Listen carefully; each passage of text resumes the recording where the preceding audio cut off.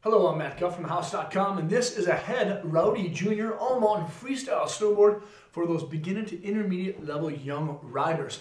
This is a true twin board with a centered stance and a smooth to ride cap construction. You can ride it both regular and you can ride it switch with no problems whatsoever.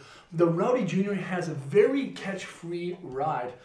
In between the feet, the board is flat. It gives it a little bit more stability. It's not as unpredictable as a traditional rocker board, but it does have rocker underneath the feet to those contact points that lift up those contact points, so you'll be less likely to catch. This is a very, very soft board, of course. Because of that catwall construction, the top sheet actually folds down past that poplar wood core that's been wrapped in the biax glass, and then is connected directly to that standard 360 wrap steel edge.